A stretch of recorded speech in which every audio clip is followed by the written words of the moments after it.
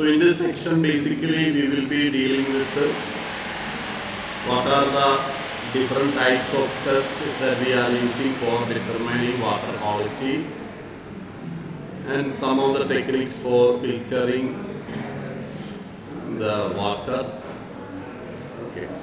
So this is what is present in this topic. We'll start from the beginning. Okay. So regarding the determination of sanitary quality of drinking water, we have to make sure that water that we are drinking is of good quality.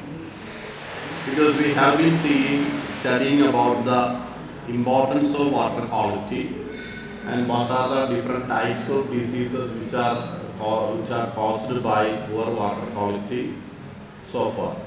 So here you can see that the first sentence itself is saying that access to good quality drinking water is becoming part of a universal human right. The success of any government is normally measured by whether the government is able to feed its people, whether the government is able to give good water to its people. So if the government can do these two basic things, you can say that government is doing good job. On the other hand, if the government of a country is unable to feed its people and not able to provide good quality water, we cannot say that that government is doing an efficient job. So that is getting a good quality water is a basic human right. However, access to good quality drinking water in its right quantity and right time, as well as the right place, is still a dream to be achieved in many urban and rural areas of our country. Luckily, we are living in a state where there is plenty of water. We have many rivers are there, around 44 rivers are there in Kerala. So, I think almost all parts of Kerala are blessed with a lot of water, abundant water. So that is the case in Kerala, but not in other states of India. India is basically a dry or a semi-dry country, because if you go to the middle of India or the western part of India like Gujarat, Rajasthan, etc., they are basically dry area. Even the Punjab is also a dry area, except if these 5 rivers of Punjab are not supplying water. Punjab is in a dry belt, Delhi is in a dry belt. So most parts of India are in a dry belt. So unless there is a regular supply of water, people will be suffering. So people living in cities and municipalities do get potable water supplied by municipal authority. But this situation is not so severe in a city area or an urban area, because of in urban area there will be a lot of government officials are there, and because they are also living there, they make sure that water supply to city are always in a regular way. But that is not the case in the rural areas of India. Many rural areas of India do not lack even the supply of water even 1 or 2 days in a week. So that's a very pathetic situation in many parts of India. In large rural area, people face burden of collecting water from various sources like rivers, ponds, lakes, springs. So I have shown you in the last class with the women or other people standing before a tap with a bucket or vessels.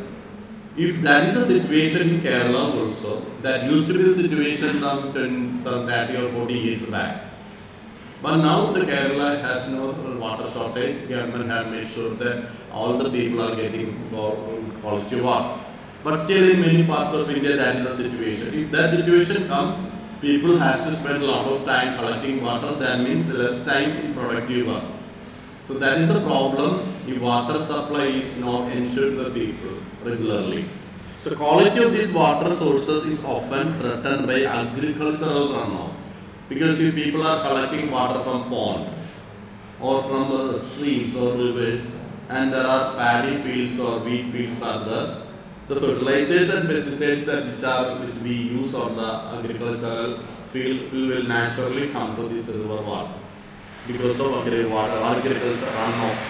So that is one problem that is usually affecting rural area. People in the rural area, they will be consuming water which may be containing pesticides or other kind of fertilizers, and that is not good for their health.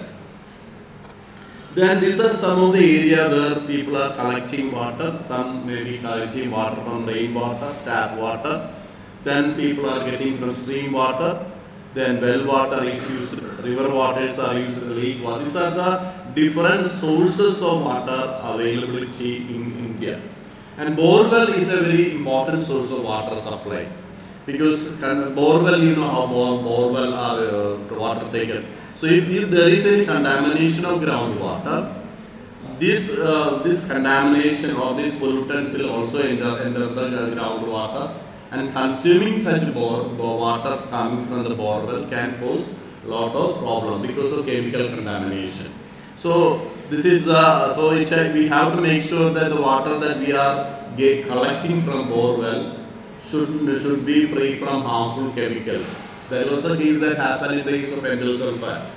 Without bothering about the harmful pesticide or used in the agriculture field, people consume that groundwater, and that resulted in lot of health effects. Then municipal supply or municipal mains supply could be contaminated through corroded pipelines. You know that if Kerala Water Authority is mainly supplying water in most of the houses in Kerala. So sometimes the pipes that supplying water to our house may be laid some 50 or 40 years back. That may not be in a good situation, that may be corroded, rusty. So that will be allowing entry of microorganisms into the water. So that is another possibility of water getting contaminated. So we have to make sure that the water that we are drinking is always free of harmful chemicals as well as harmful bacteria. Now, what are the different procedures that we can employ to make sure that the water that we are drinking is of good quality? There are basically three different types of tests. One is physical test, chemical test, and bacteriological test. Now, physical test is basically something that we can check. For example, color of the water. If the color of the water is yellow, we can immediately say that that water is not good quality. And if there is smell coming out, we still say that that water is not safe. So that is the normal method, is something that we can test by our own sense organ. Chemical test, on the other hand, is usually done by special test, because chemical test will be mainly checking for the presence of organic chemicals or inorganic chemicals, and we have to use some test for that. And in the case of bacteriological test or biological test, what we are checking is that we check for the presence of pathogens, especially disease-causing bacteria. Now, for basically we are checking for E. coli. If E. coli is present, we assume that other types of bacteria can also be present. So, bacteriological test will be showing the presence of bacteria. So, these are the three different types of tests which we are commonly used for testing of water quality. Now, here you can see that what are the different types of tests that are possible under each category. Coming to the physical test, it is a turbidity. For example, during rainy season, you can see that our river will be flowing with yellowish water or sometimes reddish water. Why this yellow color or red color comes to the water? Because of a lot of dissolved or suspended soil particle. So this suspended particle in the water will be blocking the penetration of light, and light may not be able to pass through it. When light is unable to pass through it, photosynthetic activity by algal organism may not be taking place. So that is a problem of increased turbidity. Then palatability, referring to the taste of the water. So by drinking water, if we feel that it has a bad taste, then we can assume that it may be containing some organic or inorganic chemicals in that. Then conductivity of the water is referring to electrical conductivity. We will be using two electrodes and we will be passing electricity through that. And if there is high conductivity, that means the water may be containing more organic or inorganic chemicals in that. So a good quality water usually having a lower conductivity. So total dissolved solute, that is how much amount of solid particles are present in the water. That is the meaning of the total dissolved solute. Then organoleptic properties. Organoleptic properties primarily referring to the presence of organic compounds in that. So these are some of the physical tests that we are checking for. Then coming to the chemical test, we are checking for the acidic or alkaline nature, or we are checking for the pH of the water. Then how much amount of dissolved oxygen.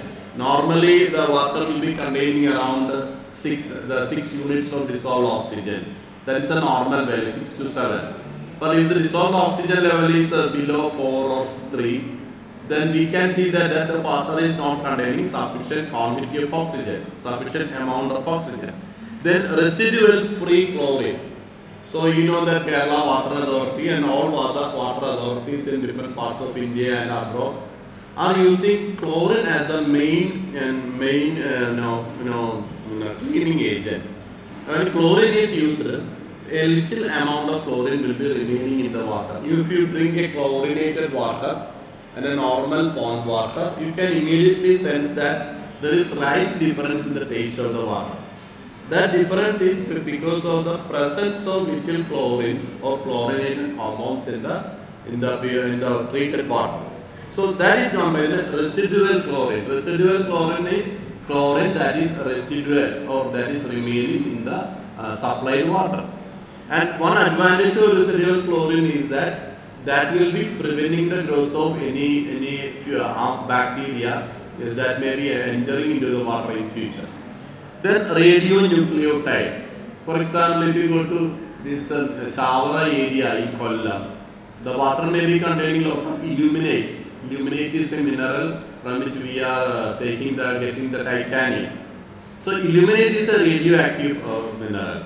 So if you are consuming water with more illuminate in that is not good for our health, because that illuminate will be causing radiation, and that radiation can result in damage to our DNA. Maybe children may be born with a lot of health defects. So these are the problem with the drinking water containing radioactive nucleotides. Then similarly, organic and inorganic chemicals can be present in water. So these are the chemical tests that are normally conducted by the technicians. Then third category is the microbial. Microbial is basically concerned with biological properties of water. What we are checking is that how much whether the fecal coliform. What is the normally fecal? In the last class we have studied about Streptococcus fecalis. Then E. coli. These are the common type of fecal bacteria. Whether those bacteria are present in higher amount. A lower amount is not a problem. But if these bacteria, fecal bacteria, are present in a higher amount, that means that water is harmful for drinking. Similarly, amount of other coliform bacteria. That also indicates that the bacterial entry might have taken place in the water. So that is also a possible warning sign that the water may be harmful. Then fecal streptococci. These are all the two that can. Then presence of cyst or ova of parasite. Parasite means a tapeworm, roundworm, or other kinds of worms. They will be producing small eggs, and their eggs are present in water. Drinking that water can cause tapeworm infection or roundworm infection or other kinds of worm infection. So these are the tests that we are normally conducting to make sure that water is suitable for drinking. So under the water quality parameters, we will be checking the physical quality, chemical quality, as well as the microbial quality of the water. So already I have explained this. Physical test basically referring to the color of the water, turbidity of the water, total solid, dissolved solid, etc. Color may be, for example, when iron is present, the water will be red in color. Then sometimes if vegetables such as algae or weeds are present, then water may be brownish in color. So this is one way by which we are testing for the quality of water. Turbidity is because of the presence of suspended particles or colloidal matter. Now the problem with the turbidity is that if water is of higher turbidity, treating that water or filtering that water will be more time consuming and more expensive. So that is a problem if the river water is turbid. So that is the one that is the importance of turbidity of water. Then odor and taste. Odor, bad smell means some amount of decaying particles are there. That's the mean. Then decaying organic matter is present like weeds, algae, or there can be waste coming from industrial water like ammonia, phenol, halogens, hydrocarbon. All these are organic compounds. They can decay, they can cause decaying smell, and because of the interaction of these chemicals and producing many harmful organic chemical, so that will be giving the water a bad taste as well as a bad color and a bad smell. If you go to a sewage water, now immediately you know that it has a bad smell or a dirty brown color. That is because of the interactions of these organic and inorganic particles. The taste is important to fish, rendering them unpalatable. So, for example, if fish is living in that water, and the fish that is consuming this water will also have that bad taste. That makes them unpalatable. Unpalatable means not tasty, not of good taste. That's the main word, unpalatable.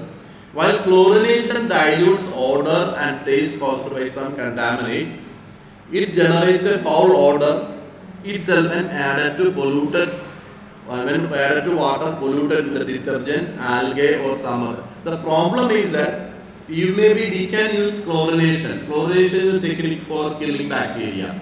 But if you are taking a polluted water, a water containing a lot of algae and other waste and other organic waste, and we are using chlorination, the problem is that chlorine will be reacting with these organic compounds and producing many other compounds which may be of bad, unsuitable color or taste.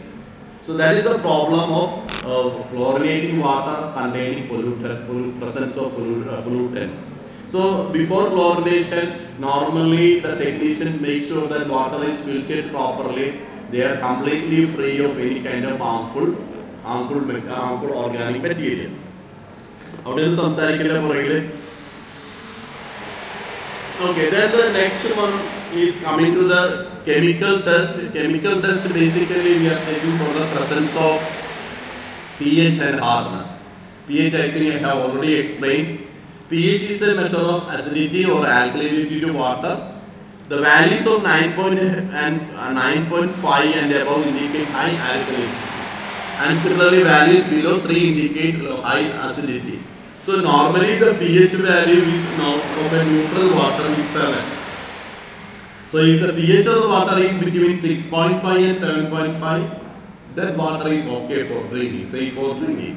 But any variation from this 6.5 or 7.5 to either end will make that water more acidic or more alkaline and not suitable for drinking. Low pH value help in effective chlorination, but cause problems and corrosion. If the pH of the water is high, and the problem is that the pipes that we are using for supplying water will be corroded or get rusted. So that is the problem of high acidity. Then drinking water should have a pH between 6.5 and 8.5. So anyways, the better value is 6.5 and 7.5, that is a bit lower than 8. Harbor basin water can vary between 6 and 9. Then similarly, there is another test called BOD. BOD simply means biological oxygen demand. It denotes the amount of oxygen needed by microorganism for stabilization of decomposable organic matter under aerobic condition. A confusing sentence. That is when organic particles are present in water. For example, any living organism like an animal or plant, when they are dying, they will be decaying. And that decay process will be taking a lot of oxygen from the water. How much oxygen these decaying organisms are taking is usually expressed in the same of biological oxygen demand. So when a decaying organism or decaying plants particles are taking a lot of oxygen, we say that it has a high BOD. So high BOD is directly related to higher amount of organic particles which are decaying. So decaying particles in the water means more higher, more BOD. So normally a good quality water, a potable water should have a very low BOD. So higher BOD means the water is not suitable for drinking. High BOD means there is less oxygen to support life and indicates organic pollution. So that is a problem of BOD, and that is what is the meaning of that we are getting by checking the BOD. Similarly, bacteriological tests we have already seen there are different types of bacteriological tests. Then some of the bacteriological tests we will be seeing. Basically, all these bacteriological tests are checking for the presence of any fecal bacteria or other sort of bacteria, so that if fecal bacteria or other bacteria are present in the water, that water is not potable and has to be filtered and chlorinated to make sure that the water becomes more potable again. Now, bacteriological analysis of water. How we can analyze the water for bacteria, presence of bacteria. A method of analyzing water to estimate the number and type of bacteria. That is the meaning of the bacteriological analysis of water. So when we say that we are analyzing the bacteriological quality of water, what we are doing is that we are checking what type of bacteria is present in this water, how much amount of that bacteria is present in that water. That is the meaning of the word bacteriological analysis of water. So it is a microbiological analytical procedure which use samples of water to determine the concentration of water. This process is used routinely to confirm that water is safe for consumption or bathing or recreational purpose. So we will see how this bacteriological technique is normally done. The first, there are a number of tests, and one important test is the membrane filter technique. So in this membrane filter technique uses a filtration apparatus and a cellulose filter called membrane filter. Here I will show you the picture. So this is a membrane filter method. See, here we are taking water in a glass apparatus, and we are pouring a sample of water into it. And here we have kept a membrane filter. And water which we have poured here will be slowly dripping down or settling down and finally reaching the lower flask. So water has to pass through this membrane filter. So that is the process. When water is passing through this membrane filter, if bacteria or other type of microorganisms are present, that will be trapped in this membrane filter. Because that membrane filter will not allow the entry or passage of bacteria, but water can easily pass through that. So such a technique is known by the name membrane filter technique, and this is one of the most common type of technique that we are using. So after that, what we are doing is that here we can see this is the sample water, and sample water is allowed to pass through this membrane filter, and the remaining water will be collected at the lower flask. Then what we do is that in this membrane filter, if any bacteria is present, we keep that membrane filter in a bacteria supporting media, a media that allows the growth of bacteria. Then after 2 weeks or 1 month, we will check for the presence of this. If one bacteria is present, each bacteria will be forming a colony. So identifying a single bacteria with human eye may not be possible. But if 10,000 or 1 lakh bacteria is growing together, we can easily identify with our naked eye. So that means each of this white spot indicates one bacterial colony. One bacterial colony means 1 lakh or more than 1 lakh bacteria in that. So that will be easier for us to identify. So that is the meaning, that is the technique by which we are using membrane filter technique. See how the process is done, you can see that. Now we are taking in 100 ml of water and we are allowing that water to pass through filter and be the bacteria trapped in the filter and grow on the medium from the colonies. By counting the colonies, an estimate can be made of the number of bacteria in the original 100 ml sample. So what we are taking is that we are taking 100 ml of water, we are allowing this 100 ml water to pass through this bacterial filter, Then and after some time, then we allow the bacterial filter. You can see that this bacterial filter is of a millipore filter. That means very fine holes are the size of the holes will be 0.45 micrometer or micrometer or micron. So the pores in the membrane filter are sufficiently small enough to trap the different type of microorganism. So that is the advantage of membrane filter bacteria. Here also you can see that the bacteria will be trapped here, but water will be passing through that. So that is how the membrane filter technique is used, and it is one of the most common type of technique that we are using for the filtration of the water. It is very effective method of isolation as well as counting. Enumeration means counting. Counting of bacteria in the test water sample. So by knowing the quantity of microbial mass, the quality of water is the measurement.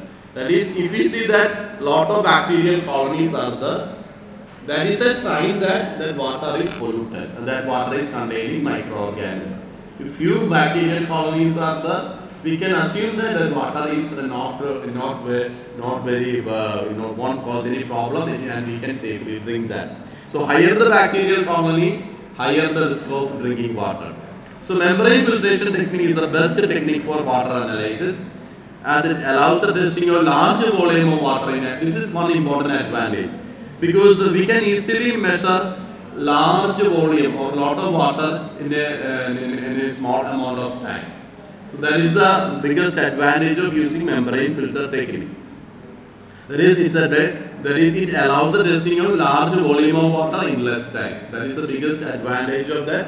Then it is also easy to count the colony by simply counting the bacterial colony number.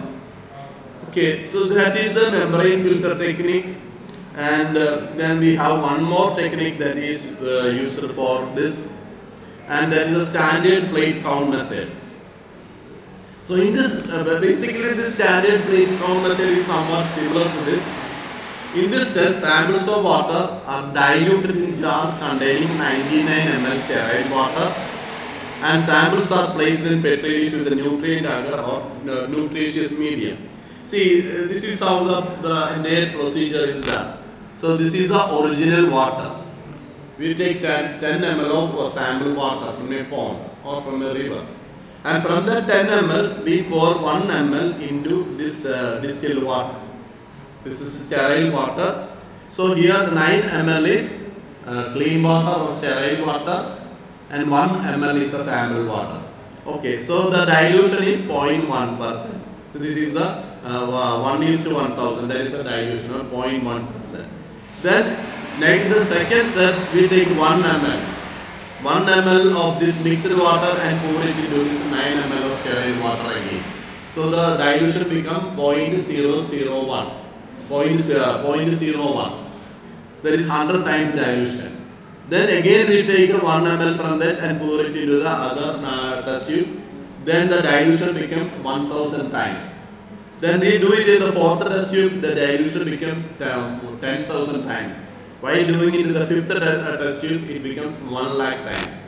So here you can see that, and from each test tube we will be collecting small amount of water and allowing that water to form colonies on a petri dish. And here you can see that what is the advantage, that we are basically doing the same tests like this. So here is the 10 ml of water, 9 ml of water. So we are diluting it 100 times, 1000 times, 10,000 times, 1 lakh times. And in from each we will be taking a small amount of water, and we will be pasting that in a agar medium. This is the agar medium, and allowing the bacteria to grow. For example, this is the original water, 10 times diluted water. We can see that 1, 2, 3, 4 colonies are there. And this is the second one, 100 times diluted water. Here also we can find, and here 5 colonies, here also 5 colonies. Here also with 1000 times diluted water, here we can see 5 colonies. Here 10,000 times diluted water, here we can see 5 colonies. The advantage of this technique is that it is improving the accuracy of test. So that is the biggest advantage of this standard plate count technique. Basically, it is a technique they are of the same membrane filter technique. But we are diluting water in a series of, in a sequential way, 10 times, 100 times, 1000 times, 10,000 times, and we are taking water from each that, and water from each sample, and allowing that sample to grow in a bacterial medium. And this is how the standard plate counter technique is normally done. And purpose of standard plate count technique is that it's to improve the accuracy of water testing. Basically, it is similar to the first membrane filtration technique. Now, another technique that we are using for the is the most probable method. And in this most probable method, this is also similar to standard plate count technique. And what we are doing is that the tubes of lactose broth are inoculated water sample containing 10 ml, 1 ml and 0.1 ml. This is what is indicated. This is the original water sample, and we are pouring little water into each sample. This is 10 ml of sample. Then this is 1 ml of sample, and this is 0.1 ml of sample.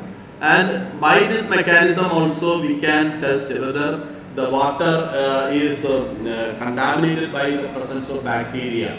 So this is also an equally important type of technique. But the advantage of this technique is that these techniques are actually increasing the accuracy of water testing. So that is the importance of most probable technique also. Basically it is, but here we are checking for the presence of any gas formation. That is how we are making sure that bacteria has grown in that water sample. So these are the different techniques that we are using for testing the water sample. Sometimes any of these tests can be asked in your examination. Give an account of the different tests for bacteriological analysis of water. So that is the end of this topic.